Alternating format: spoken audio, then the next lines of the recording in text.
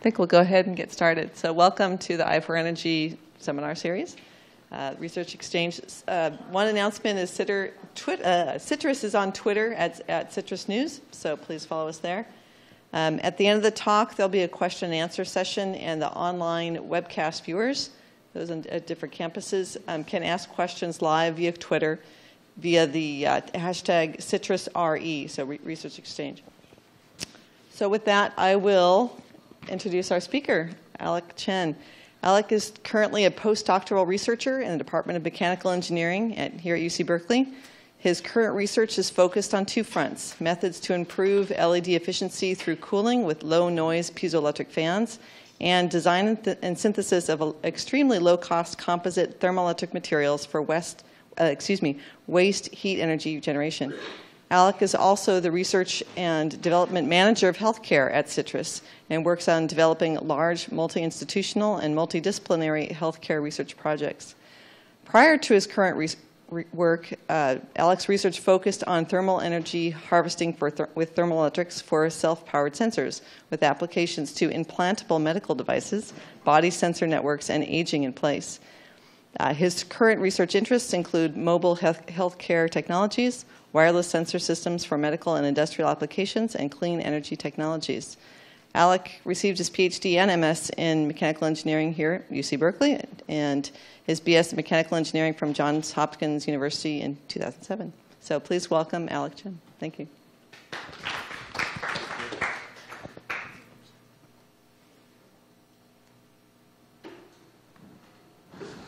Hello.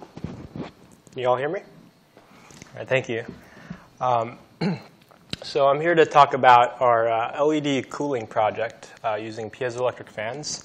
And this work is done in conjunction with Siemens. And I'm here representing my group, which includes Hiva Smiley and Alan Harbottom and Professor Paul Wright. And for those of you who were at the I for Energy symposium about a month or so ago, some of this stuff will be a little familiar, but I'll show some new things. So, to talk about the motivation of, why we're using or why we're even looking into active LED cooling, with the increasing usage of LEDs for lighting solutions, thermal management is becoming a real issue. About more than 60% of the energy that's put into LEDs are converted into heat. And from those losses and those increase in temperature, you end up decreasing the intensity of these LEDs, the lifespan of these LEDs shorten, and the efficiency of these LEDs are worsened. So, typically thermal management for LED systems, like you see over here, are passive heat sinks placed behind the LED junction to, cool the junction temperature. However, by using an active LED cooling system, you can dramatically reduce the temperature even more and improve some of these properties of LEDs that you're looking for. Now, looking at our project overview, while talking to Siemens, they were interested in using piezoelectric actuators as LED cooling solutions. In particular, they were looking for something that was very low noise and could last more than 20,000 hours. Their specs were a 50 by 60 millimeter heat sink geometry with about a 30 millimeter height. And typically, temperatures would be around 100 to 120 degrees Celsius from the start, from 20 watts of heat.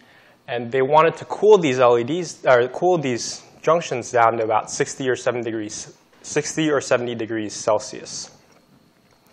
So looking at piezoelectric fans, this image on the bottom left is what a piezoelectric fan looks like. It's composed of a piezoelectric beam base attached with a mylar sheet. And the entire length of this beam is about 3 inches, about 10 millimeter wide. When you apply a alternating current, 115 volts at 60 hertz, in particular for this model here, it resonates at 60 hertz. And what you see is that vibration. It's essentially a flapping motion. And the displacement of the tip can range up to about 1.5 actually about 2 inches almost when it's at resonant frequency. So by using this flapping motion, you can think of it as a method to cool systems. And the nice thing about this beam resonating at 60 hertz is that that's just the low end of the audible range, so it's very low noise. And that's a very important issue for these active cooling systems, because when you have large fans on these systems, it adds noise, and it's not an ideal scenario for using these LEDs.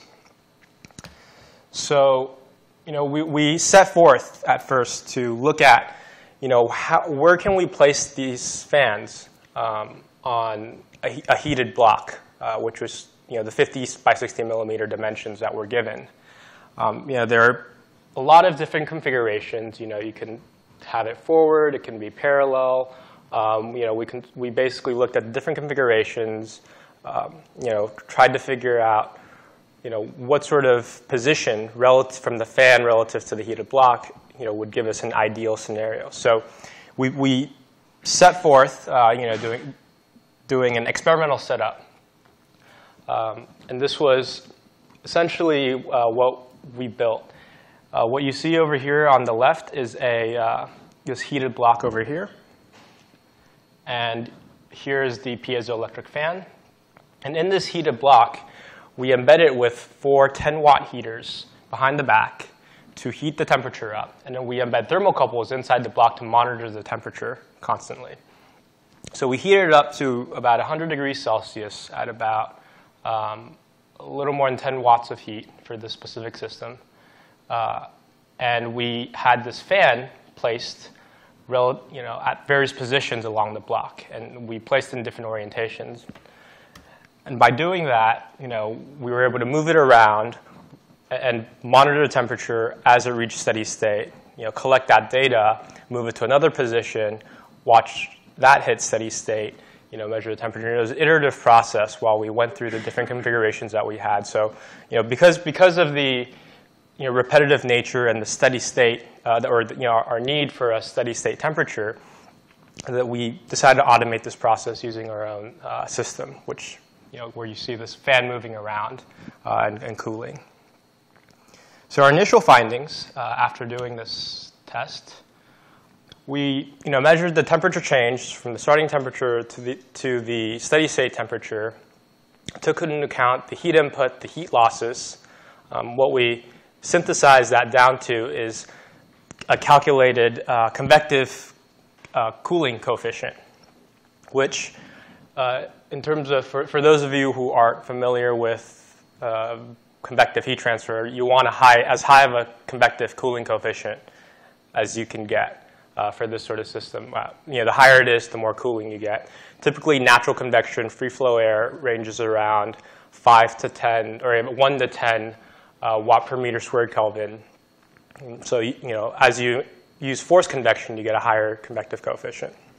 So we looked at comparing the different, in this case, vertical and horizontal configuration, as you see on those images over there, as a function of the percentage of the plate covered, so how much the fan covered the total plate. What we found was that you get the most cooling, the highest convective coefficient, at around 12.5 and 25% coverage points.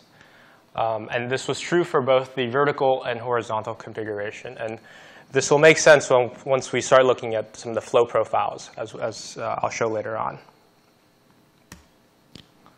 So then if we compare the additional forward configuration there, and do that as a function of the distance of the fan from the plate, we find that, first, you get the most cooling when the fan is as close to the plate as possible.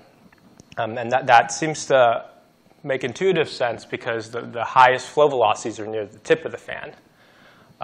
Although the change is not drastically significant. But in the case of the forward configuration, you get the most cooling. However, when you place the fan in this forward configuration relative to the heated block, it takes up a lot of space. And that really exceeds those 30 millimeter requirement that we've been set with. So as we keep that under consideration, we decided to move forward with the vertical configuration so that it could have a more low-profile, streamlined design when we come up with the final packaging. So then we compared, we started looking at different heatsink designs, different fins, different pillars. We tried exploring various options. We started with some finite element analysis to do the initial analysis. However, due to the complexity in doing three-dimensional flow, we went forward on the experimental path. So in this chart, we mapped out some of the convective coefficients that we've measured, the average convective coefficients that we've measured in our test tub, compared across these different heat sink designs. So we start with a baseline case of around 25 watts per meter squared Kelvin for just a heated block. And it's a little higher than typical natural convection because of the draft in the room. We decided to look at a configuration where we had walls along the side to trap some of the flow that was being lost along the edges, and having this foil around the center. And I'll show our reasoning behind that in the next couple slides too. If we add the fan in there, so in this case, this is again natural, but with the heatsink, or passive, with no active cooling. When we add the foil, we increase the convective coefficient. When we stick the fan here, the convective coefficient in the heatsink goes up, so we get more cooling. We also ended up placing a lid because we noticed there was a lot of flow lost in the Z direction. And so with this design here, we were essentially able to start with 100 degrees Celsius, a block that was 100 degrees Celsius, and cool that down to about 45 degrees Celsius in this setup.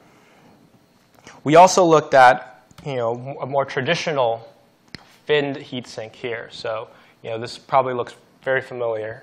But we want to see what that would look like by placing a fan around, near it, and seeing if we can get flow around it and how that would work. It turns out it works pretty well. However,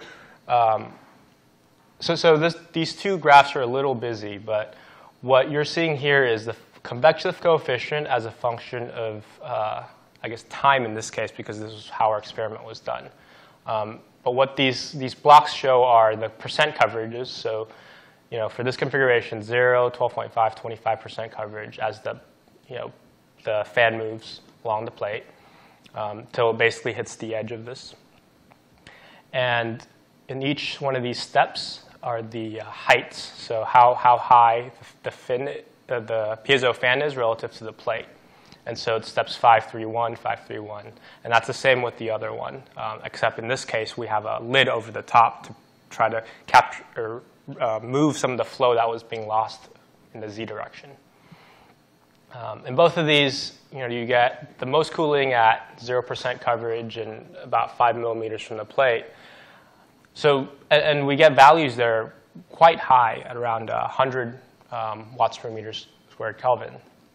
But what we noticed, though, was that as we measured the flow in the individual channels here, there was almost no flow in some of them. So we needed to reconsider this and try to find a way to make sure there was more uniform flow across all of them, and not just flow, high velocity flow down some of the channels. And so we think we can even improve this.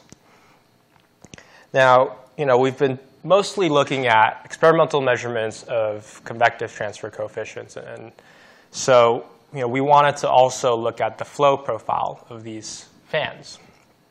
So we did that one of two ways. The first one was using particle image velocimetry. And this was in conjunction with, in collaboration with Peo's lab in mechanical engineering.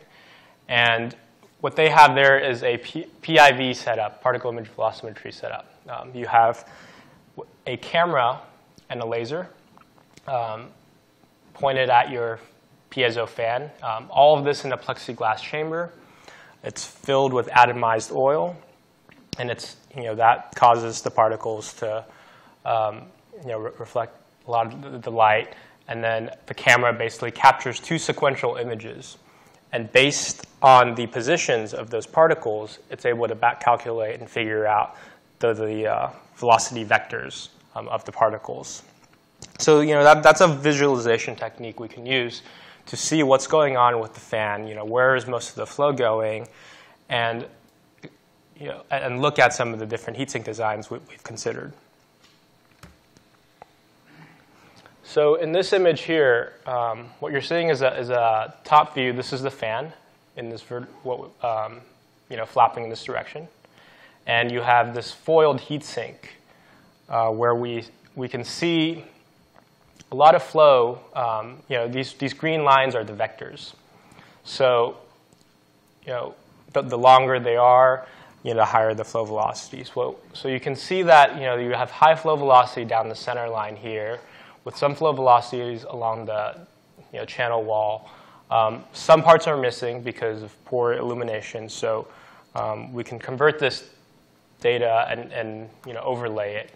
And what you see here, these are flow velocity in meters per second, where red being a higher flow velocity, blue being almost no flow. It sort of matches up with the previous one. If we move up on the plane of this particular image, coming out of the page, you can start seeing that there's a lot of flow above the heatsink. So, some of the flow around here, the higher vectors here, and then you can see some of the vectors going down into the page. So, PIV seems like a, nice scientific method to do it. However, the images are very hard to decipher, and the resolution is not very good, it takes a lot of data processing to get these images. So what we decided to, after trying to use PIV to try to capture data and processing through a lot of images, we decided to look at a more, a simpler technique, although a much coarser technique, using a hot wire anemometer. So these are pretty standard hot wire anemometers that they use for measuring HVAC systems. And what we took was an anemometer, and we built a setup where we had the fan, placed, in our configuration. We had it mounted, and basically moved it and captured average data points as we moved it around.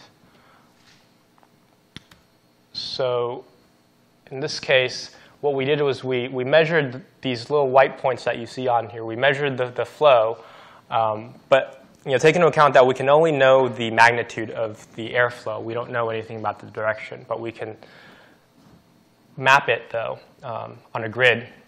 So by taking all these points, we can interpolate the data. And what we see here is that this is the piezo fan. This is from the top down. You get the highest velocity near the tip, but it comes off at an angle, about 45 to 50 degrees in a V shape. And this was similar to what we had seen with the PIV. Now that sort of makes sense for us when when we think back about cooling a heated block. When you have this V shape, basically at 12.5 to 25% coverage, most of the flow, or that's when you get most of the flow actually going over the heated surface. When you're too far, when the coverage is at 0%, where the plate starts here, you don't get any flow further down. When you're all the way, across the plate at 50% or more coverage, where the plate, let's say, starts here, you don't get any real flow, around these areas. So this seems like a pretty decent technique, for us to measure some of the flow velocity magnitudes. And we decided to take this a little further and try to, instead of just looking at a plate, we took our heat sinks and basically printed little dots to mark the measurement points, space these grid points about 5 millimeters apart, which then let us basically place the hot wire anemometer, measure different points along there. And then from this data, we can map the, oops, let me go back here, map the magnitudes of the velocities, in this case, with the channels. And the design with the channels was to basically reroute the flow that was going off on these angles back onto the heated block. And so, in this case, when we have channel walls, you see most of the flow going along the edges, but almost no flow going down the center. And this is when we move towards this foil design here. And now what we see is that you still have flow going down the channel walls, but now we've redirected a lot of flow down the center, down the streamline. This sort of looks like a spaceship. But this gives us an interesting approach to now add on additional structures around here so that we can then cool a larger surface area. And that's really the goal. We want to cool as much surface area as we can get to really reduce the temperature. So now, we're looking at trying to build these adjustable foils so then we can determine how to position and optimize the flow profile. And we can then measure it using a hot wire anemometer, verify that with some sort of PIV. And once we can design and iterate through that flow profile, we can then build it and do the experimental tests, the heat transfer experiments that we did earlier on. And so, looking ahead, we're trying to continue iterating some of the heat sink designs, to take advantage of whatever flow profiles, do more visualization and some of the experimental work, and finally, with our project almost wrapping up, we're looking to design the fin and heat sink together and try to find ways to package this all together. So, with that, I want to acknowledge, our Siemens sponsor, Thomas Vance, Daniel Murphy and Harlan from Peyos Lab, and our colleagues at the BMI. Thank you.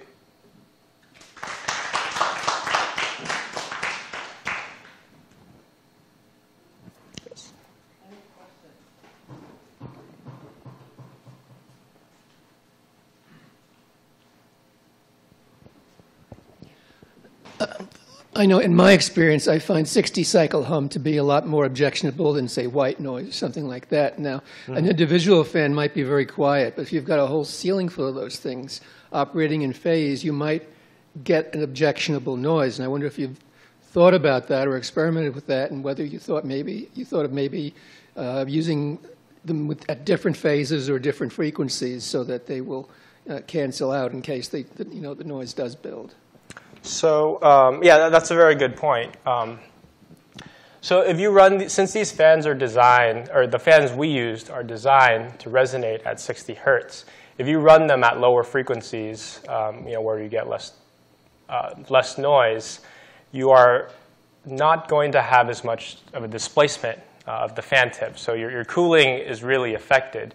However, what I can think of as a possible solution is to design fans with a lower resonant frequency, which are available and some groups have done, and in terms of building your own piezo fan to sort of go so that it's below 60 hertz and maybe not as objectionable to some. Well, I mean, you might clearly, if you're operating it off AC, you would have to operate them all at 60 hertz. Now, you might be able to use, Sure. I was thinking you might have to use frequency generators and have different resonant frequency fans. So I just have a range of frequencies, random range of frequencies that's built into those fans. That might be a necessity, but maybe maybe Right. no one will hear it. Who knows? Right, and they do sell, or you can design circuits to output. So they do sell and design circuits that not just run off 115 volt 60 hertz, but also DC 12 to 15 volt DC power, which is pretty common for a lot of fans. And then from that, then they switch that to I guess the resonant frequency of the fan. But that requires additional circuitry. Have you been able to quantify in any way your oh yeah thanks. Have you been able to quantify in any way your efficiency, like your flow power divided by your electrical input power? Not at this point. Okay. I mean, that's something we plan on doing down the line. The thing is, with these fans, the input power is very low. It's around, I think, 30 milliwatts, if I'm not mistaken. So, I guess our input power hasn't really been much of a concern for us. But in some low power applications, that might be an issue. Would you mind going to the slide where you show the piezo fan running? Sure. I think it was back like slide 1 or 2. Let me see.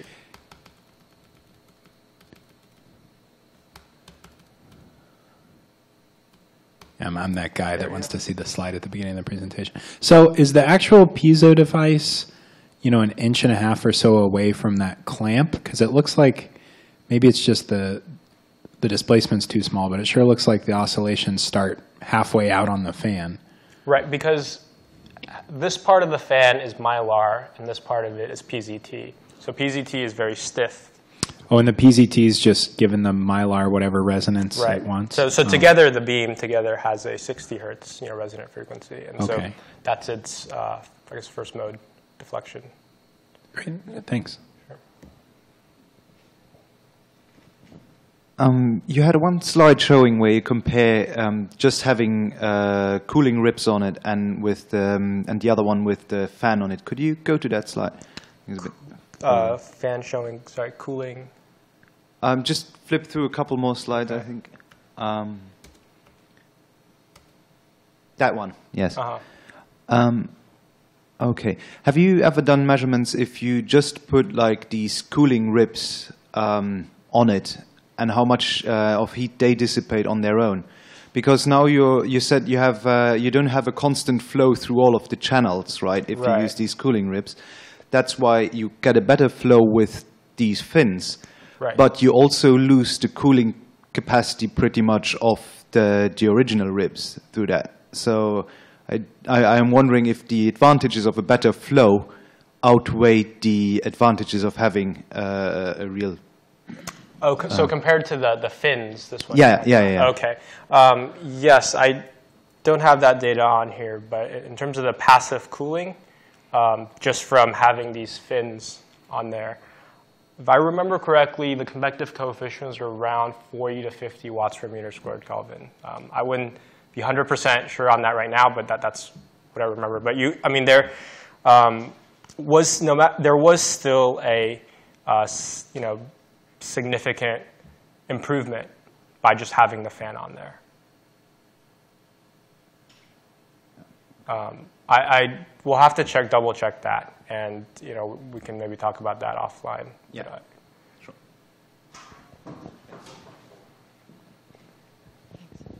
Any other questions? Okay. Well, thanks very much again, Alic.